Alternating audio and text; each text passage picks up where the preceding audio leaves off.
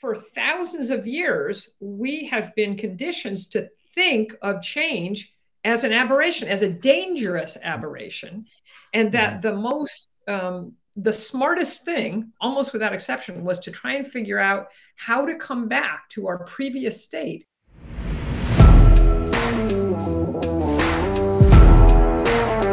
This is Jeff Standridge, and this is the Innovation Junkies podcast. If you want to drastically improve your business, learn proven growth strategies, and generate sustained results for your organization, you've come to the right place. Welcome to the Innovation Junkies podcast.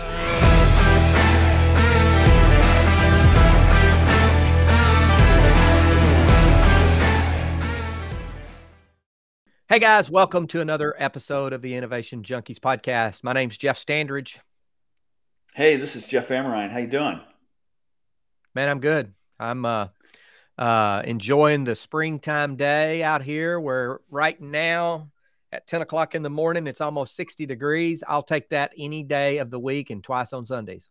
Well, and you know, the thing about March is it's March Madness is right around the corner and everybody's getting really excited about their bracketology. And it should be good fun. It's always a great month. It should be a lot of fun. That's right. I'm not a huge, I follow college football and NFL football. I follow college basketball locally with our local state university, and then obviously with our flagship university. And we're having a pretty good year this year on both counts. So that's pretty exciting. Yeah, absolutely. Yeah. Fantastic. Well, let's hop into our episode today, Jeff. We've got a great guest. Erika Andersen is the founding partner of Proteus International, and she founded that company in 1990. It's a coaching and consulting firm that focuses on leader readiness.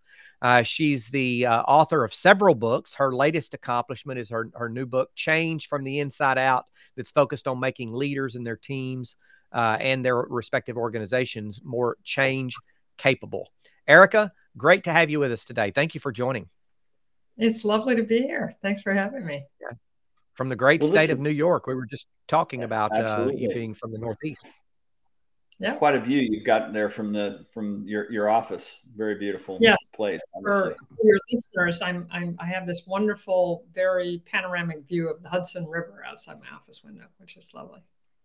Very nice. That's very great. Nice. That's great. Before we get into kind of the important aspects we're going to talk about, we always like to start with sort of a random musing. And so the question of the day is, what was your least favorite food as a child? And do you still hate it or do you like it now? Great question. I'll start out by saying I'm an omnivore. I will eat almost anything. I'll try almost anything once. As a child, I absolutely hated liver. And it was partly the taste, but it was mostly the texture, you know, that kind of grainy texture. And I still hate it. I will not eat liver. It's one of the few things I just like. I am not going to do that. That's in my top 5 too. Jeff, what about you? Yeah. So growing up in the South in a very rural community, you know, we had a lot of fried food. And so my food experience as a child was actually pretty good.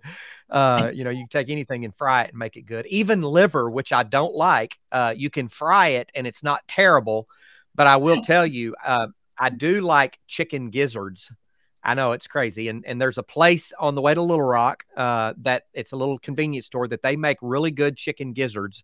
And so I bought some chicken gizzards not long ago, and I was driving to a meeting and I was eating these chicken gizzards and I threw one in my mouth and bit into it, and it was a chicken liver had gotten mixed up in it, and quite a surprise. So, but probably when I was a child, my least favorite, I didn't hate anything. I don't know that I hate any kind of food, but my least favorite at that time was meatloaf. I wasn't a great fan whenever we would have meatloaf at home. And to this day, I love meatloaf. I mean, as an adult, I don't know if it was just a difference in recipe or what. So what about you, Jeff? Yeah, I've actually got a top 5 least favorite foods from my childhood, and I'll give you just a couple of them. So Vienna sausages for sure is one that I'm not sure who thought that was a good way to package anything. But just everything about it, the smell, the look, the taste. I'm not a fan of Vienna sausages. Have not eaten those since I was probably 6 years old. The liverwurst. I'm not really sure what liverwurst is. Kind of like liver, but I think it's worse. Ergo the name, liverwurst. But that for a lunch meat, I couldn't stand it. And the third thing, I guess I'll only do three, is just plain old white bread. I don't know who invented Wonder Bread or regular old white bread, but it's this sort of sticky glue-like stuff. And that's all I ate as a kid. And I could never figure out why you had to kind of rake it off the roof of your mouth. It's just awful stuff. You may as well eat paste. So those are probably my top three. And to this day, I still don't like any of those three. But I will say, so I think what I'm hearing you say is that if I were to scrape the jelly off of the top of a Vienna sausage, can of Vienna sausages, and spread it onto a piece of white bread, you probably wouldn't eat that. I wouldn't feed that to my goats. Yeah. Some liverwurst. That's right. Yeah. Oh, it's just probably awful killing him. Yeah. Awful so stuff. let's hop into our episode today, Erika. Great to have you today. We, in our Innovation Junkies podcast, we tend to talk a lot about leadership development. We talk about leadership effectiveness and organizational change, particularly around organizational effectiveness and, of course, innovation. Give us a little bit of kind of the work you do and what you see the most in your practice as a leadership and organizational practitioner. Okay. Oh, I love that question. Well, let me go back in history a little bit because I think it's relevant. The two reasons I started the company 32 years ago, in the 80s, I don't know if you guys remember this, but the skills that we think of as now being really important, leadership, management, teaming, communication, those were called soft skills. Like they don't really matter. They're not real, And I was seeing in the 80s them becoming more and more important as everything sped up and flattened out. I thought, oh, these are it. I want to have a company that really focuses on this. In fact, our first tagline when we started Proteus in 1990 was Proteus, skills for mastering the future, because that's what we assumed these skills were going to be. And it turns out to have been true. And the other thing I wanted to do was be to my clients what has since come to be called a business partner. And wasn't really a term of art then. At the time, training and consulting companies were like, it was like selling widgets. We'd like 3 listenings and 2 delegation, And I really wanted to, in fact, the mission of our company arising from that is and has always been to help our clients clarify and move toward their hoped for future. So in other words, we wanted to partner with them to help them figure out where are you trying to go and how can we help you get there. And so everything we do, the training, the consulting, the coaching is all in the service of that. And so that's what we've been doing for the last 32 years. Very good. So let's talk about kind of the model that you use for helping an organization go through intense change. Can you tell us a little about that? I can. I wonder, would it be okay kind of contextually to start? So when I write a book, it's because I get curious about something and I want to answer some questions. And the 2 questions, because we've had a change practice for about 10 years, but I observed as we helped organizations through change, 2 things just kept coming up for me again and again. I wanted to find out why change is so hard for us. Because it is for most of us, not everybody, but for most people, change is difficult. And I wanted to understand why. And then the other thing I wanted to understand is what actually happens when an individual human being goes through a change. What happens psychologically and emotionally when we make a change? Because I felt like if we got clearer about that, we could be more helpful to people trying to go through change. Does that make sense? It does. It does. Very much. What did you learn through that process? So why, I think those are great questions. What are the insights? Well, so for the first one, why is change hard? I looked at history because I feel like we are, who we've been and we arise from our history. So I thought about if you're a human being who's living 100 or 200 or 500 years ago, think of that person's life. Like think of someone 200 years ago living, let's say, on the East Coast of America. That person's life would have been almost unimaginably stable to us. That person's life would change very little from beginning to end. They probably grew up where their parents grew up, did the work that their parents or their father did, ate the same food, went to the same church, lived in the same village.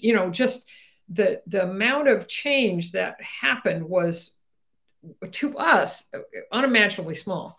And when a change did come, it was generally a threat and a danger. it was a flood or a famine or a war or a plague, right? And so for thousands of years, we have been conditioned to think of change as an aberration, as a dangerous aberration. And that the smartest thing, almost without exception, was to try and figure out how to come back to our previous state as quickly as possible, come back to the known. So that's how we're conditioned and wired. And so now here we are in this incredibly different time when change just happens every moment. I mean, you guys, I think, have read the book. So at the beginning of the book, I tell a story about how when I was a little kid and television was a new thing, then 10 years later, there was color TV. So that was the pace of change in the 50s and 60s. You had 10 years to get used to something, and think about even since then, the change that happens, the technological innovation on our phones, that's the equivalent of black and white to color TV, happens every 45 minutes. So even in the last 50, 60 years, that change has ramped up. So our current life of big and small changes happening every day, every week, every month is completely different than what human beings have had all throughout our history.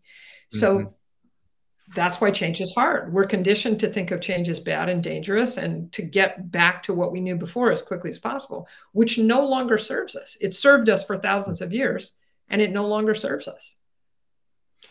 Thomas Friedman did a really good job of talking about the pace of change in his book, Thank You for Being Late, where he talks about, the supernova that occurred in the mid 90s, the 97, I believe it was, or maybe it was 94. I can't remember the actual date, but the supernova of change that occurred. And he talks about Moore's law and the doubling of the speed, power, and efficiency of microprocessors every 14 months or so, and equates that to a 1971 Volkswagen Bug, and said, if the 1971 Volkswagen Bug had subscribed to Moore's law or adhered to Moore's law, then what did he say? It wouldn't.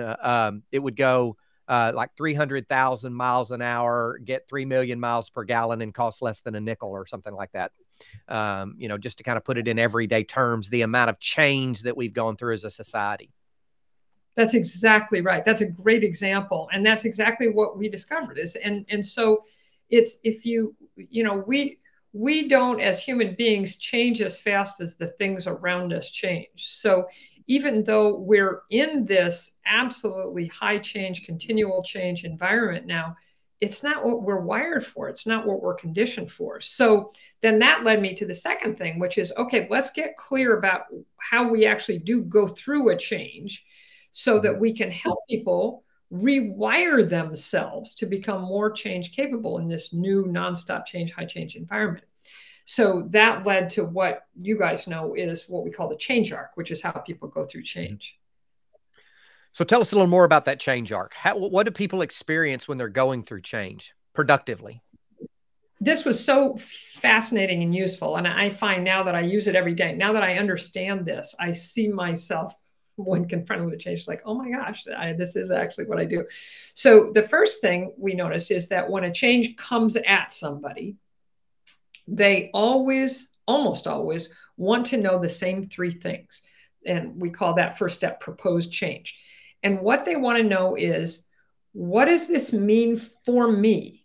What actually does this change mean for me? What am I going to have to do differently? That's question number one. Why is it happening? Because most of us have a strong preference for the status quo. We want some really good reasons to change. So why is this happening? And then the third thing we want to know is, what will it look like when it's done? What is the post-change future? It was really interesting when I was doing my research for the book. One of the things I found out is that a lot of psychologists now believe that fear of the unknown is our deepest fear. And if you go back to what I have understood about history and, the known and the known being safe, that makes complete sense. So when a change comes at us and we don't see the future, we're not helped to understand what it's going to look like after the change, after the innovation, after the change, it's terrifying. So that's the third question we want to answer. What is it going to look like when this change has been made? So as we start to gather that, information, we already, because of our history, have a kind of negative confirmation bias. Most people ask those questions with this mindset that the change is going to be difficult, costly, and weird. And difficult means I don't know how to do this. I'm not going to know how to do this. And other people are going to make it hard for me to do. And there are going to be obstacles environmentally. It's going to be difficult in a lot of ways. We just assume that because it has been historically. Costly means it's going to take from me things I value. And that can be simple things like time or money. But more importantly, we assume it will take things from us like identity and reputation and relationships and power, these kinds of more intrinsic things. You know, this change is going to make me feel dumb and destroy all my relationships, and nobody will see me the way they did before, you know, all these kinds of things that we think it's going to cost us. And weird just means strange, not the way we do things around here. This is not the way I operate. That's what weird means. So we start asking these questions and we have this negative mindset.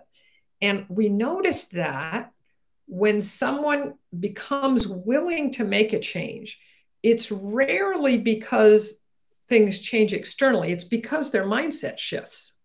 And they start to think, the person starts to think that the change could be easy, or at least doable versus difficult, that it could be rewarding, meaning it could give them more than it's going to take away, and that it could be normal.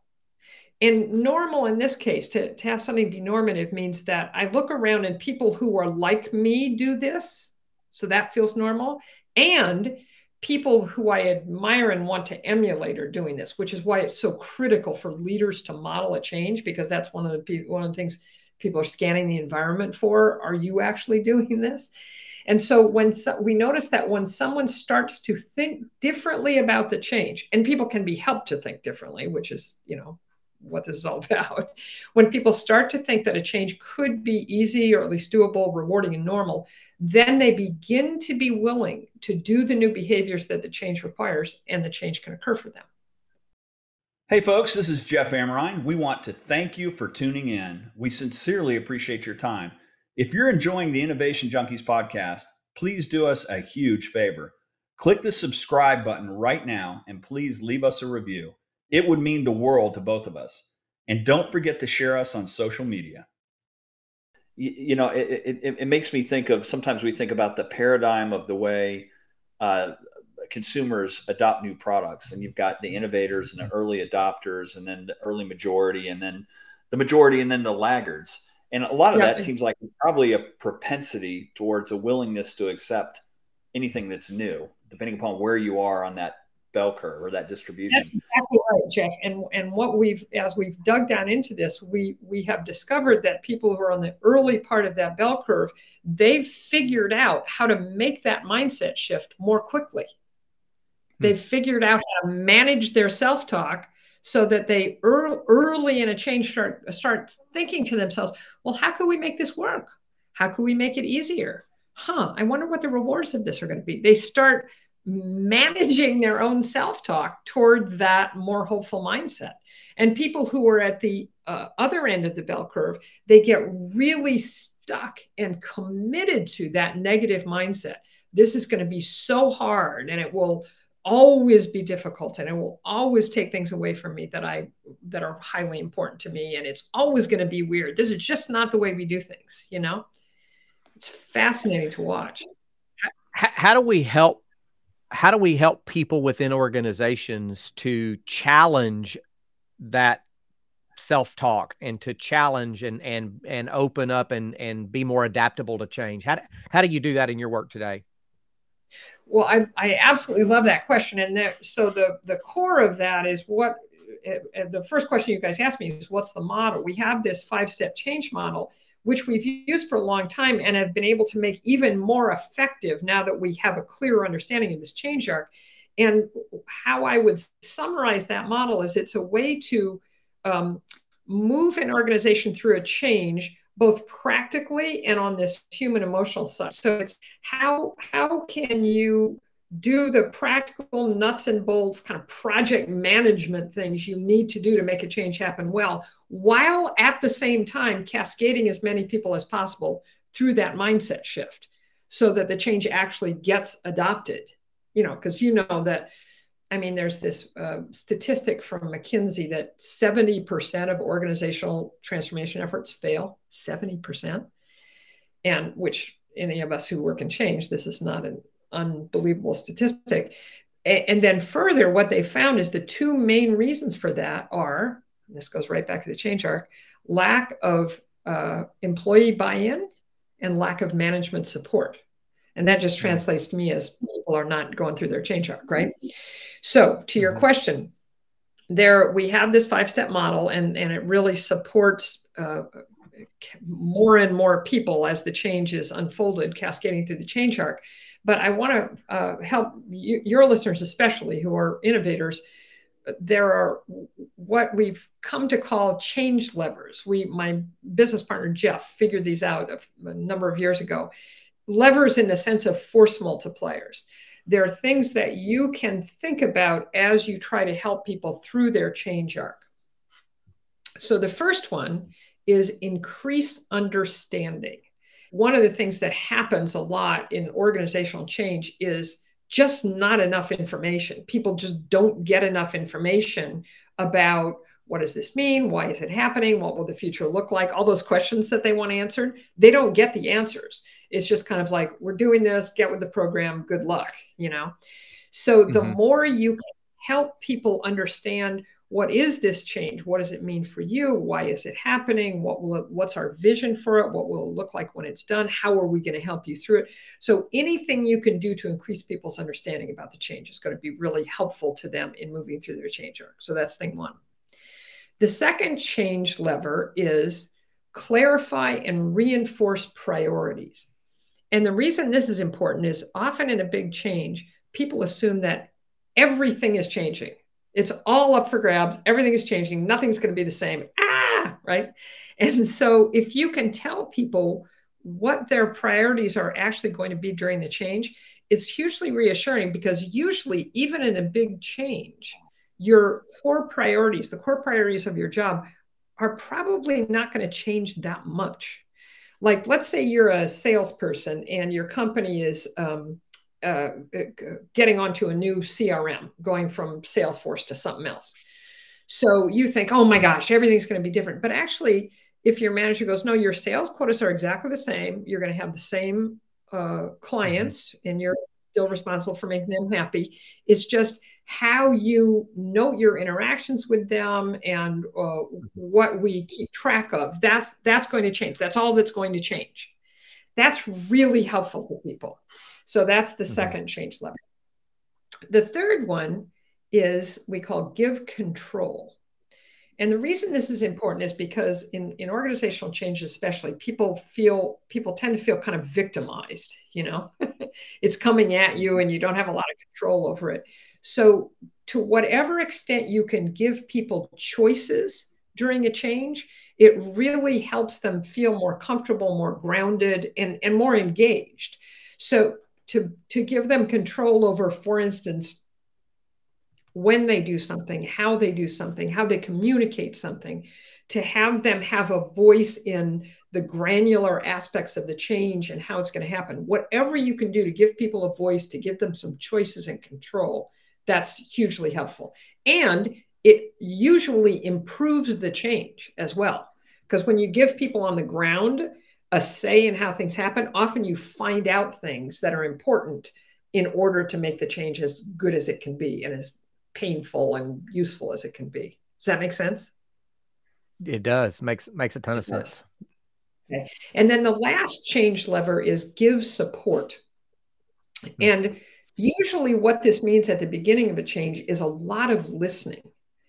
Because what too often happens in organizations is when people express their concerns, when people talk about how they think the change is going to be difficult, costly, and weird, what happens is they get shut down.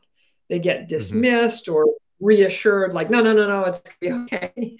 And so that you can support people by just listening through their concerns At the beginning of a change, if you just hear them out, so you're worried about not knowing how to do this. Yes. Okay. So you're worried that it's going to, you're no longer going to be working with quality control and you really enjoy those relationships. That's problematic for you. Just listen, listen, listen. And then what happens is when people feel heard, then they're ready for the more practical kinds of support you can give. Then you can say, okay, well, so we have a training that we're going to do, and we're going to, we have a roadmap for this new process, and we'll walk you through it. So if you listen first, then people are ready for the more practical, tangible kinds of support that you can give them to help them through the change. We've got a follow-up question for you. And that process is just so instructive. And I'm sitting here thinking of all the different corporate M&A and the different change management things I've been through in large corporations. An observation is that sometimes you almost feel like there's an epigenetic inherited bias towards an inertia or status quo that is so difficult. It's like it's calcified, it's in concrete. It's so hard to break free in a large organization where people have been comfortable. Maybe the large organization has been successful. How do you think about culture or changing the culture of an organization at the outset so that there at least is going to be a receptivity to a good change process? What are your thoughts about that? Man, that's a great question.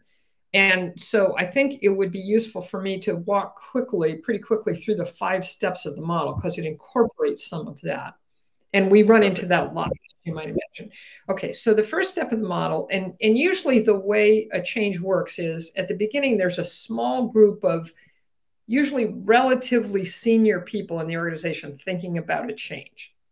So for instance, let's say an example I use in the book is a manufacturing company that decides that it wants to change the production process for its core product.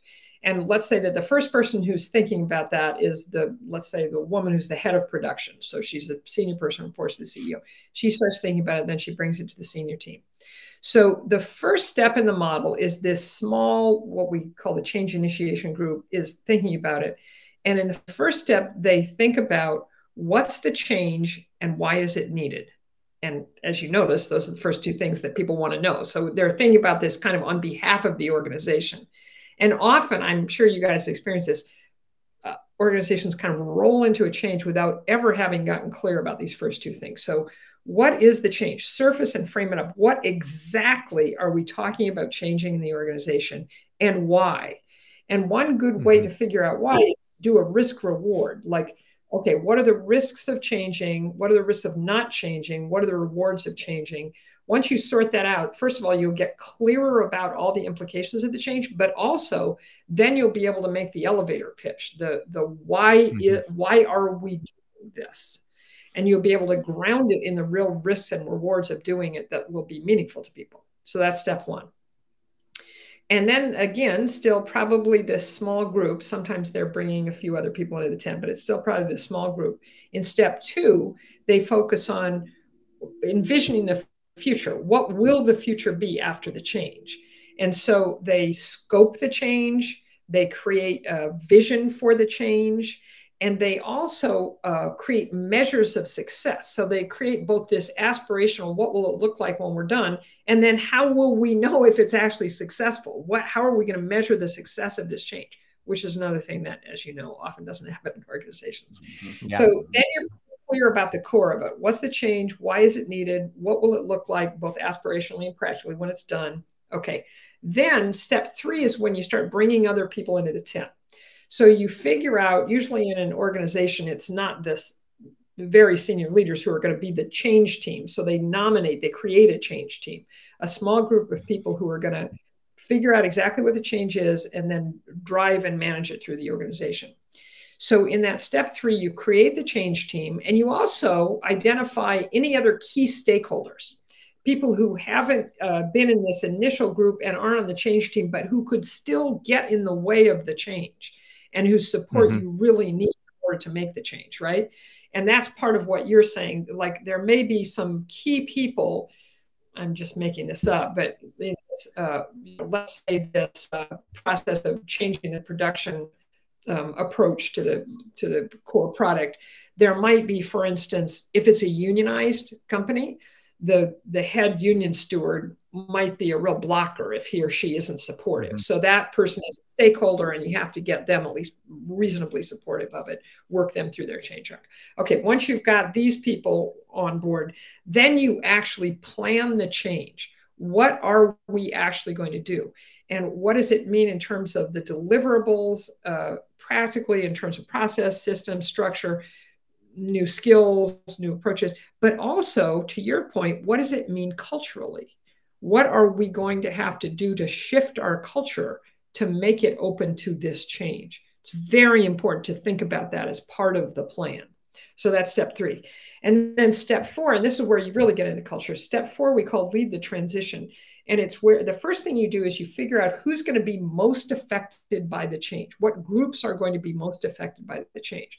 So in this production process example, it's the people most affected are going to be the people on the line, the people who are also surrounding the line, like people who repair it and keep it up, up to speed, and probably also the union people and the HR people. Those are going to be the people most affected by this change.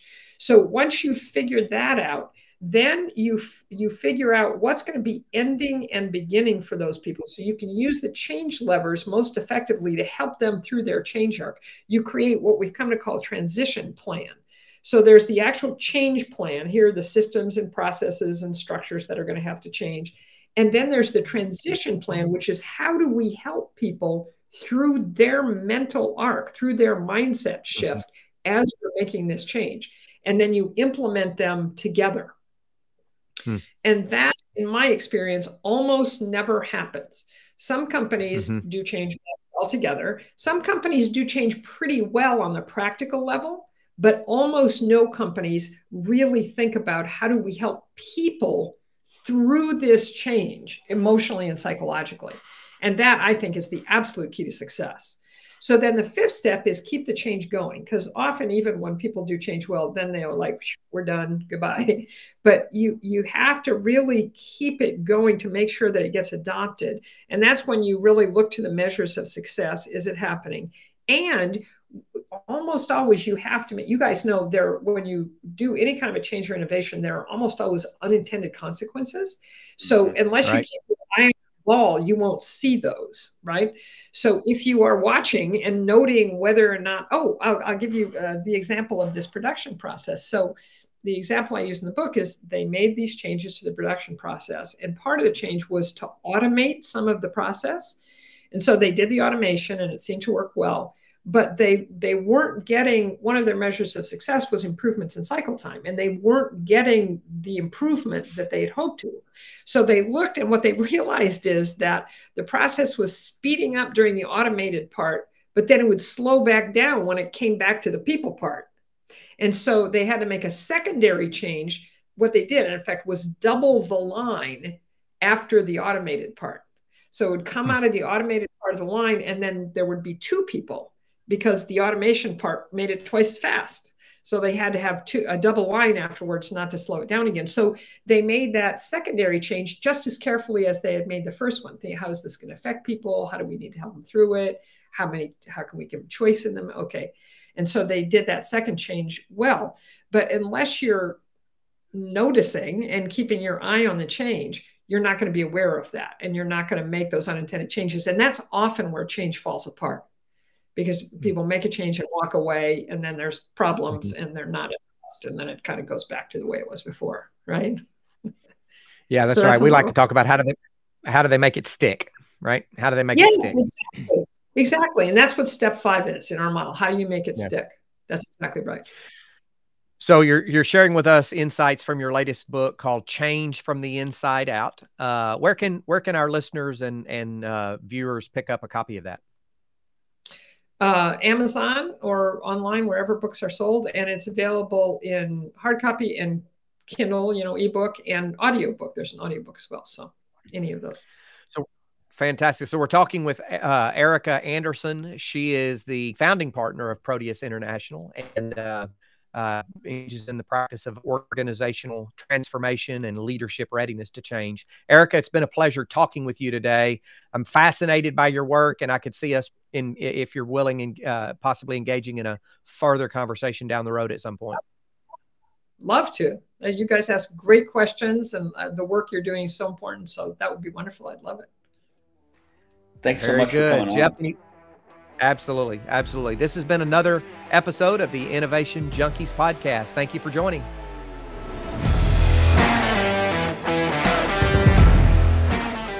Hey folks, this is Jeff Amrine. We want to thank you for tuning in. We sincerely appreciate your time. If you're enjoying the Innovation Junkies podcast, please do us a huge favor. Click the subscribe button right now and please leave us a review. It would mean the world to both of us. And don't forget to share us on social media.